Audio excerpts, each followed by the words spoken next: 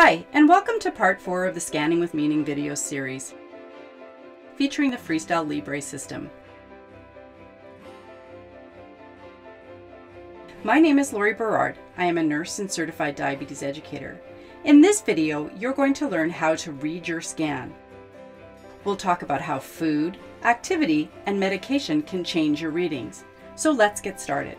You've scanned your sensor, and now what? Your current glucose reading tells you where you are. It says 6.2. The trend arrow tells you where you're going. Ask yourself, are your readings rising, changing slowly, or falling? Here you can see it's changing slowly. The glucose graph tells you where you've been.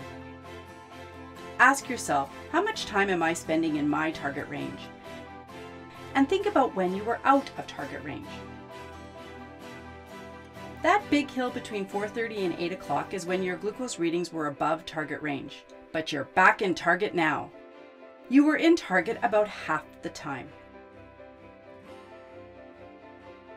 Finally, this is your glucose message and the background color. They confirm you're in range. What could have changed your glucose in the middle of the night? It is important to consider the effects of food, activities, medication, illness, stress, and alcohol on your readings.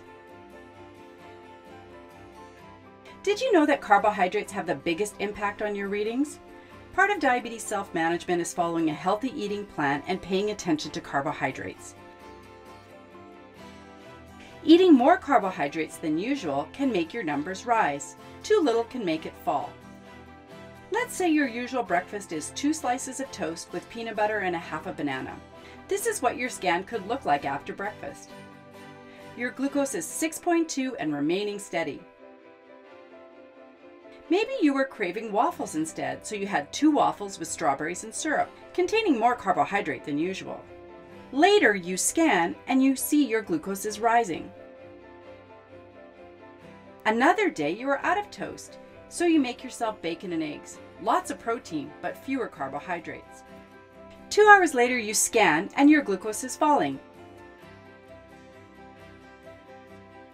Can you see how the amount of carbohydrates can change your readings?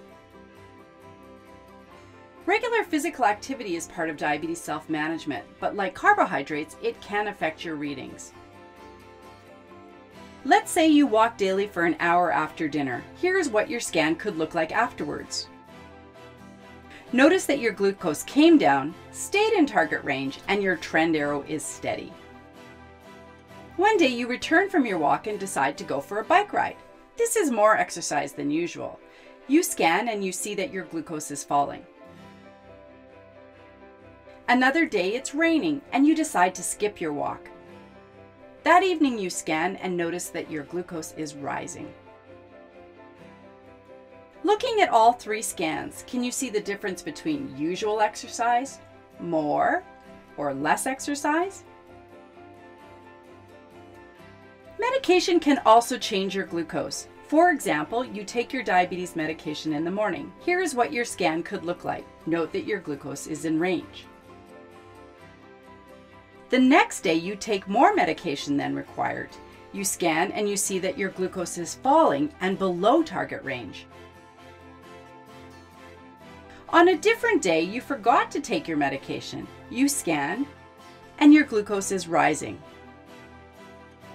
See how taking the right amount, too much, or not enough medication can change your glucose? Did you know stress, illness, and certain medications can raise your glucose readings, while alcohol can lower them? You've been great at playing along, so let's summarize. It is important to scan often so you can learn how different foods, types of exercise, and medications can change your glucose.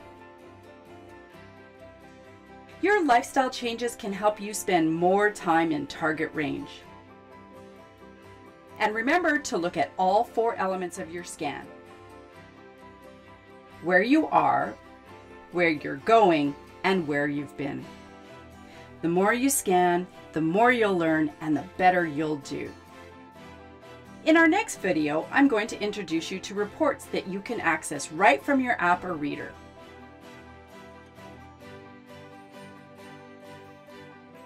Until next time!